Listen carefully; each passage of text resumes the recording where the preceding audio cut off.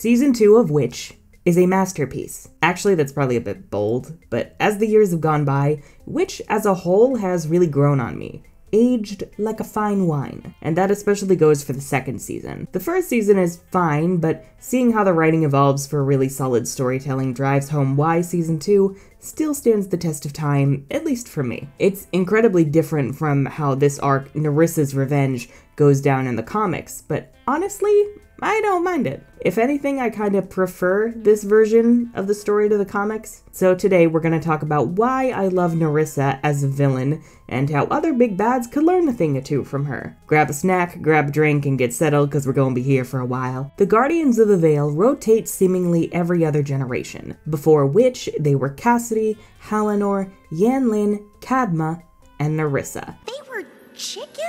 Whoa, I am so glad we're witch. The Guardians are charged with protecting the veil around Meridian, and by extension, the infinite dimensions, and each is charged with one of the 5 elements, the 5th Guardian holding power over Aether or Quintessence, depending on the version you watch, and also holding the heart of Kandrakar, becoming the leader of the Guardians and the one with the power to unite them. Nerissa was the previous wielder of the heart, but became corrupted by the heart's power over time. This led to the Oracle, the custodian of Kandrakar, transferring the heart's ownership to former Water Guardian Cassidy. This greatly upset Nerissa, however. She pleaded with Cassidy to return the heart to her, and when Cassidy refused, Nerissa saw no other way to get the power she wanted besides...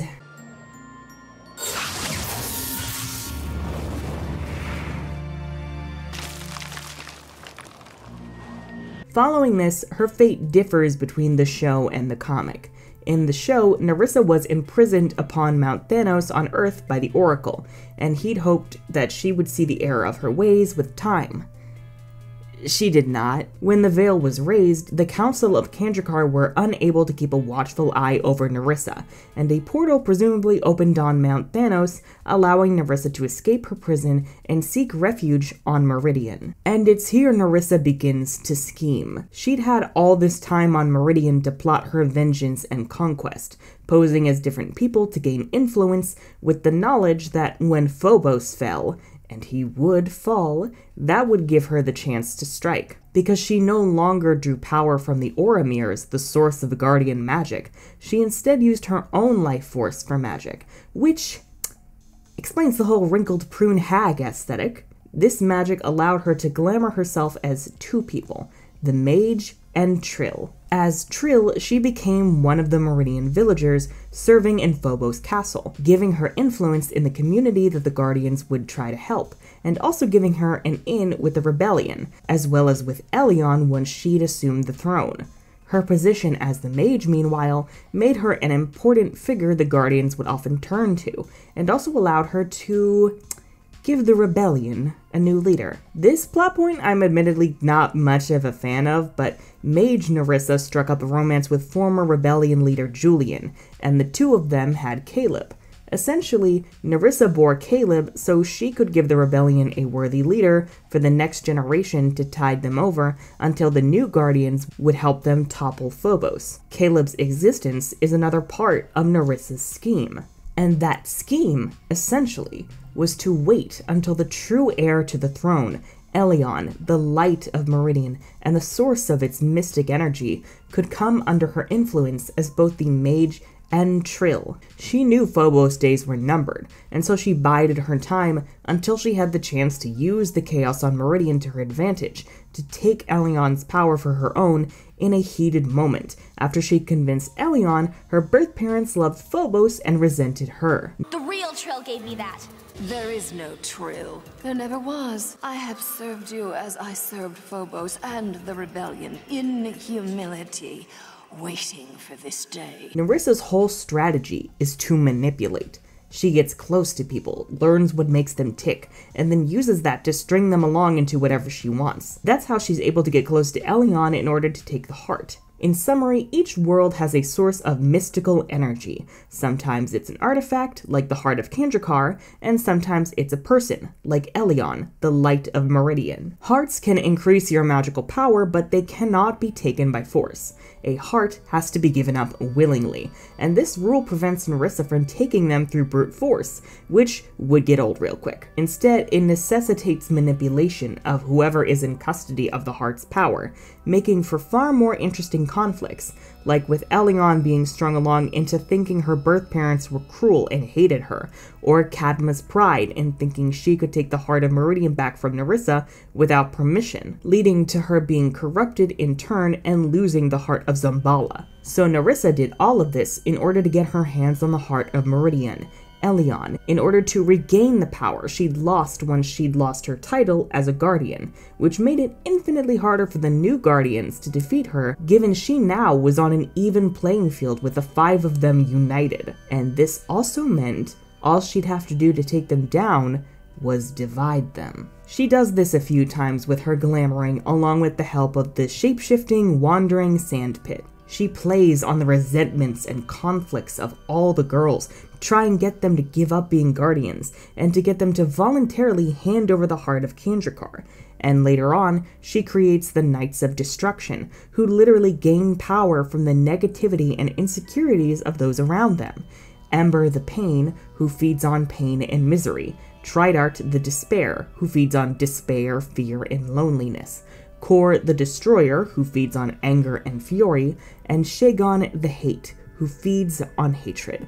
The reason the Knights work as villains is because they directly feed on the struggles the Guardians face, namely family squabbles or romantic problems that are all too common for young adults like them. Shagon specifically is actually Will's boyfriend Matt, who was kidnapped and turned into Shagon through his own hatred of Nerissa, and he convinces Will he's kidnapped and possibly torturing the real Matt, making things worse as he poses as Matt in her day-to-day life to keep an eye on her and her friends. All this to feed on their hatred, especially Will's, not only to gain power, but also to undermine the Guardians at every step and infiltrate their personal lives. She even uses this approach to reunite the former Guardians. One by one, she uses their flaws to enthrall them, gaining power over them until they're able to harness the power of 2 mystic hearts to reassume their younger, more powerful guardian forms. Cassidy's ghost is resurrected with Nerissa's quintessence, using how much she misses being alive, and specifically her love for her mother, who's still alive and even recognizes Nerissa when she appears, to control Cassidy and promise her a new life as Nerissa's underling.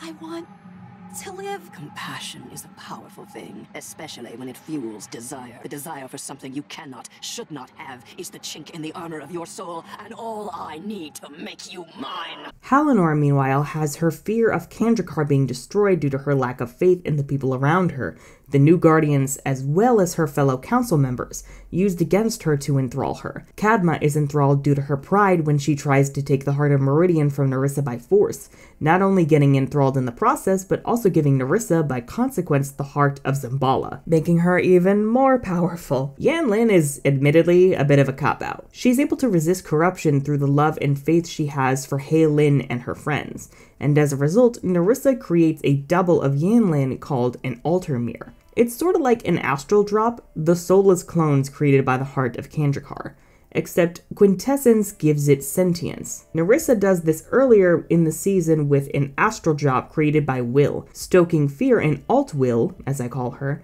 that the original Will is going to hunt her down and absorb her back into oblivion, unless Alt Will kills and replaces her, essentially giving Nerissa control over the new Guardians through this altar mirror. And when Alt Will and OG Will talk it out and even call each other sisters...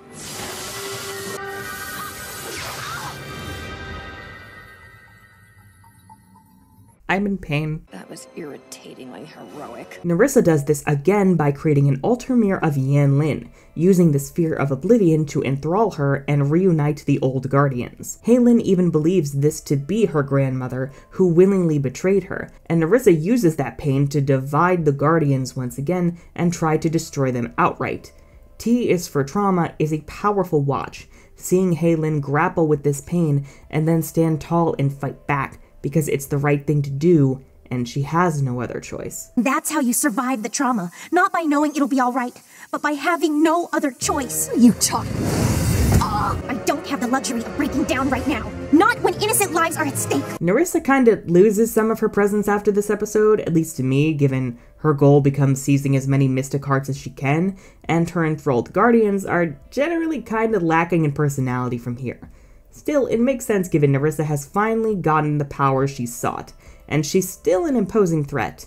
The Guardians brainstorm on what they know to try and stop her, which leads to Will coming up with a desperate bid to stop Nerissa, requesting help from the only person who can take the Heart of Meridian back without permission, Phobos, who still technically has an inherent claim because of his birthright. Of course, Phobos winds up betraying us and becomes our big bad for episodes 24 and 25, but the girls obviously saw it coming and tailored their plan accordingly. Knowing Phobos would take Nerissa's power and refuse to give it back, the girls planned to have Phobos target Kandrakar, having him swear on Kandrakar's power he wouldn't go back to his evil old ways. If he steps foot on Kandrakar following this betrayal, he'll lose all his power and all our problems will be solved. And Phobos is so short-sighted and power-hungry, especially compared to Nerissa, he doesn't even know this oath holds water.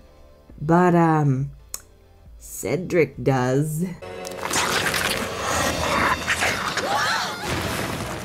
Did he just swallow Phobos whole? Oh yeah. Damn, I still can't believe they got away with that. Yeah, the final episode has Cedric being our big bad, as if this season couldn't pull any more plot twists. It was an excellent plan, Guardian.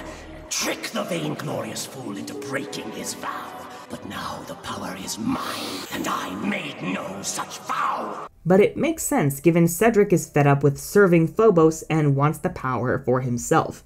And it makes for an excellent final clash with perhaps the most visually striking villain the show has. Even that little fake out at the very end with Nerissa trapped in a dream of her own conquest, eternally kept within her own seal, and then we don't even see it's a dream until the very end, is the perfect ending for her character. There's no half-hearted redemption, instead, we use her delusion against her. Yeah! I wish more big bads were like Nerissa, using this long-term scheming to achieve their goals and posing a threat to the protagonists at every turn, even in their personal lives. Nerissa is easily one of my favorite villains from many media, and I hope I've done a decent job explaining why. And moreover, this has kind of reaffirmed to me that my love for Witch Season 2 is its understanding of character motivations. It doesn't try to forcibly change or retcon any motivations or pretend that motivations exist when they aren't there in order to achieve whatever the script or plot wants.